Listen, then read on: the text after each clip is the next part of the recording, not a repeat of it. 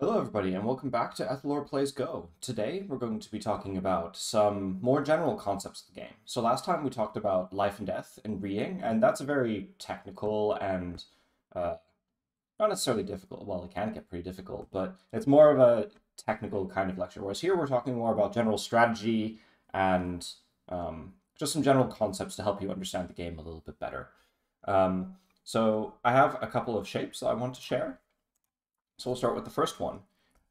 In this first one, I want to talk about connection. So in Go, there's a general idea that if you're connected with your own stones, then you're strong. And if you separate your opponent's stones, then they are weaker, and therefore you are strong. So it's important that you don't get totally disconnected. So here, for example, we have black stones.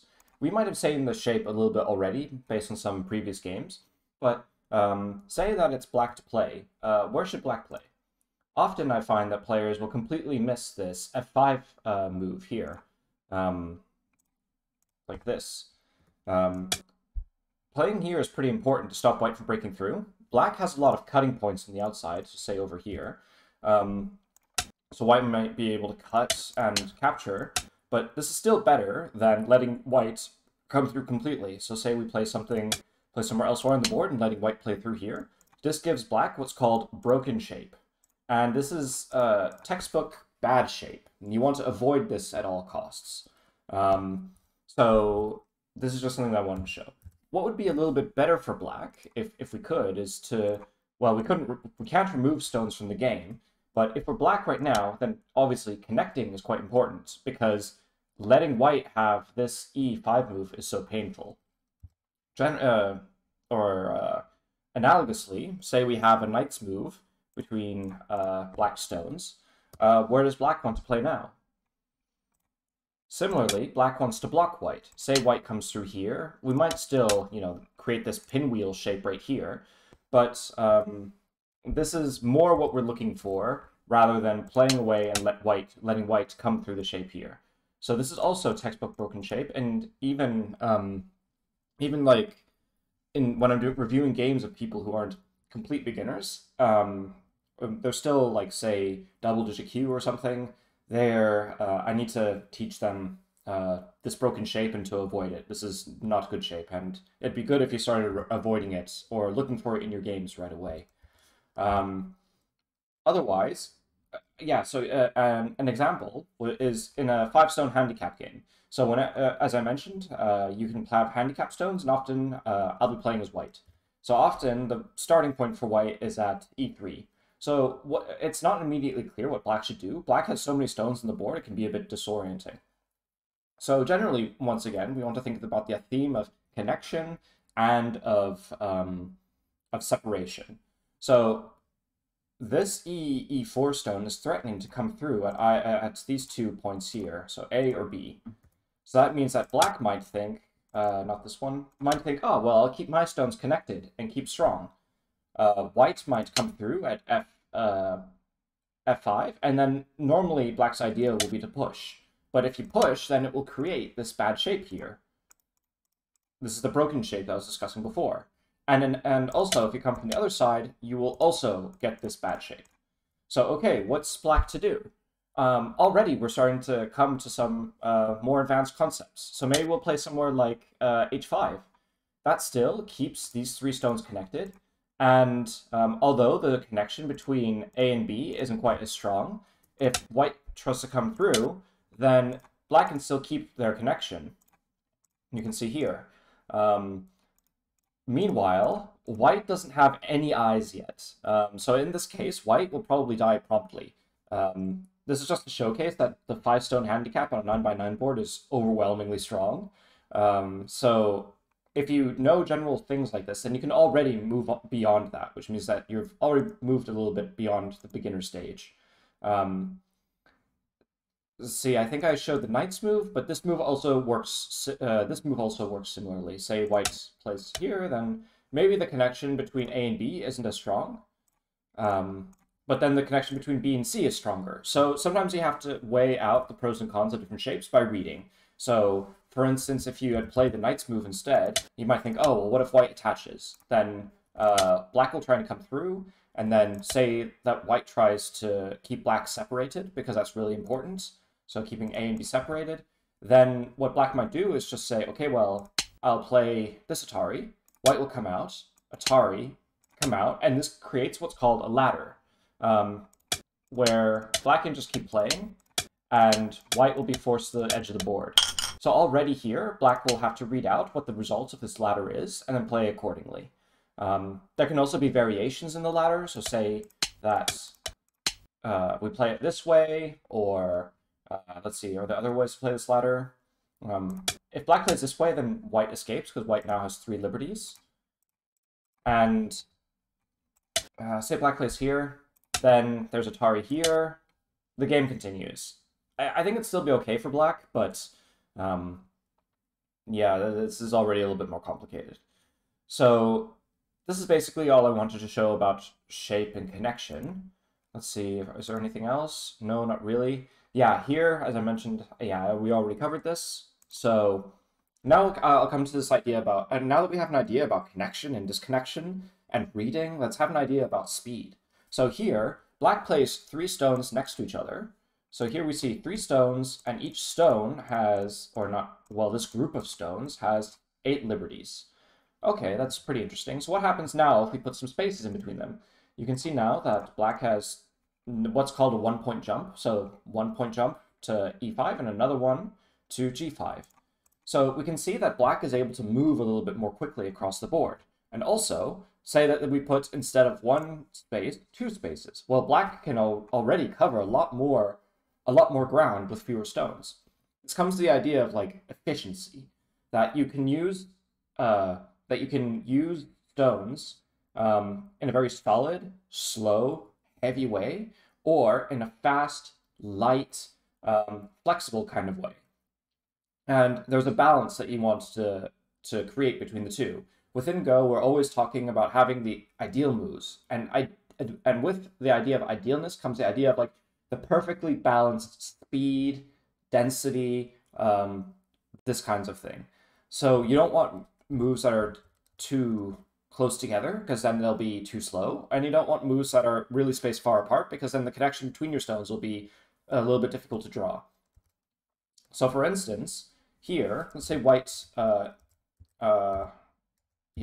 comes in between here. What happens? Well, black and Atari can connect, and white might be able to come here, but although white was able to successfully separate black stones, it creates a fight. And it's not very clear about who got the better. Whereas if the stones are further apart, say white comes in between, then it's a lot more difficult to keep the connection between the stones. So although black was able to capture the stone here, there's broken shape on the other side. So generally, this e6 move isn't the best move to connect, but then if you choose other moves, then it seems that white is very easily able to keep A and B separated. And so we can see how having the more space in between stones means that it's easier for white to come in between and separate. Whereas if we keep them closer together, or even really, really close together, like here it's just impossible, and then here white can try and separate, but it will be at a cost.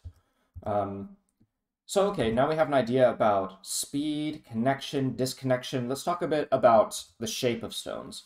So, like I mentioned, we can put stones that are close together, and they'll create a very strong shape. But what happens now if instead of playing at A to create a straight line, we play at B? Well, what you might notice is that we have this triangle shape, and this F6 stone is a liberty that's shared by both A and B. And this creates, once again, inefficiency, because white can just take 1 stone to fill 2 liberty, or, well, it's 1 liberty, but it's fill the liberty of 2 separate stones. And so if you create shape that's dense enough, then that can put you at risk of being captured, because it's easier to lose all of your liberties. So a better move would be to say, okay, I'm going to take black, and we'll play a one space jump further away. So already this creates a little bit more efficiency in black shape. Say that white comes in, then black can connect. But hold on, isn't this the same shape as before? And the difference is that white is here, and so now it's not an empty liberty. Black is wrapping around white with the shape that's well connected and that radiates influence on the rest of the board. So uh, over on here. Of course, the idea about influence is a bit weird when we're on such a small board. As you move up onto boards of 13 by 13, 19 by 19 especially, then the idea of the strength of your stones radiating that strength across the board is more important. Very quickly, what that might mean is, say, so white plays a stone here, then black is able to easily surround white because black already has some stones in the area. And what that means is that white is weaker in this area. So we can think of even more dense shape. Let's say we fill the shape not with a white stone, but with a black stone. Then we have what's called a dumpling. Or even more heavy would be this B2 bomber, where this is like some of the most dense shapes you can create in Go. They're so inefficient and put together that they're a really bad sign if they ever appear on the board. For instance, if you're reviewing games and you find shapes like this, then you want to ask yourself, oh, is there a way how I could have prevented this? Or what caused this? Or was making this shape worth it based on the overall situation? So we have some idea about heavy shape. So another idea of better shape is this table shape here. So now, once again, it might be okay to like extend one space, but then you want to start jumping and jumping again. And this creates shape that it has the potential to make eyes. So in here, this E5 stone that's in the center, I remember some teachers like to call it like a fruit that's growing in a flower. It gives you some strength, it gives you some points, and you're not filling it in. Whereas with a shape like the B2 bomber, can you see any fruit, any eyes, any spaces anywhere? No. So this is not what we want. And having shapes that have space in the center where the stones are separated, but not too separated, not too far away, because then their relationship to each other deteriorates. This is the balance that we want to strike and go. So that's already a lot that we covered today. We covered ideas about connection, disconnection, speed, shape. One thing that I also want to mention very quickly is that in a game of Go, we also have an idea about whoever plays first.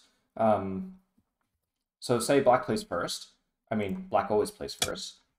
Then white, being the player that goes second, gets a couple of points because they go second. This is a way to offset the advantage that black has, and this is called Komi. So on a 5x5 board, we might give 5.5 or 6.5 points to white, and so when the game ends, if you remember the previous example, let's see if I can draw it up. Something like this.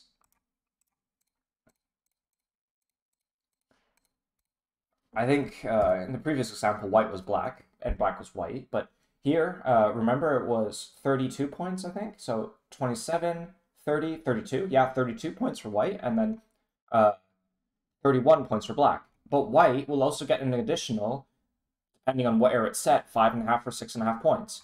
So now white's not just winning by 1 point, white's winning by 6.5 or 5.5 points. And the reason why we add that half point into the Komi is to make sure that there is no possibility of a draw. Say that both players have the same amount of points. So say that we fill in, let's say that Komi was 5.5. And let's say that white has somehow, so 5.5 points, so now it's even, and then we get rid of Komi. So now white will still win, even though they have the same amount of points as black, I believe? No.